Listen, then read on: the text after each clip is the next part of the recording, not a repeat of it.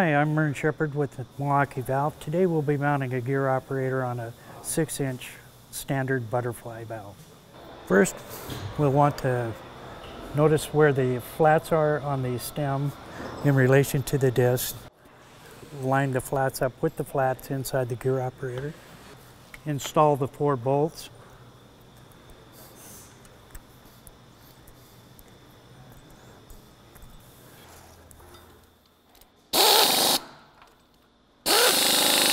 Now we're ready to set the open and close positions. The bolt on the right will be the adjustment for the closed position. Remove the outer lock bolt. It will be short. The inner set screw will be longer. I'll pull that out so you can see. The longer one goes inside.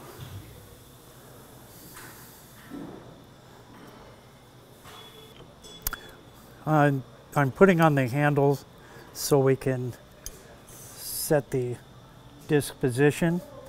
We'll want to make sure that the disc is fairly centered with the liner. In this case, it needs a slight bit of adjustment. We can loosen the screw. This will cause this end to go in more.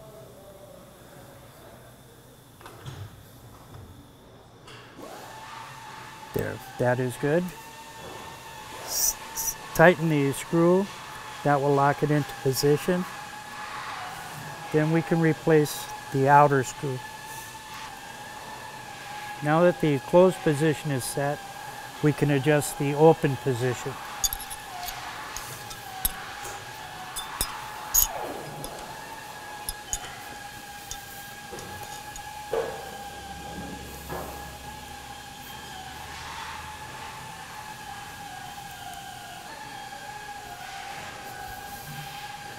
Position it where you want, then tighten the screw, replace the other screw.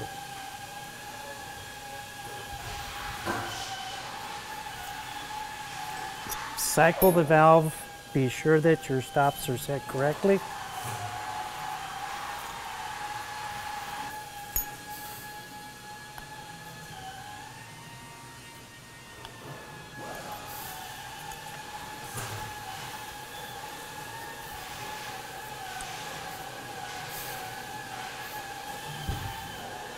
On our 14-inch and larger valves, the gear operator will have a keyway. The key will usually match up with the plane of the disc. I'm Mern Shepard, and that's how to install a gear operator on a Milwaukee standard butterfly valve.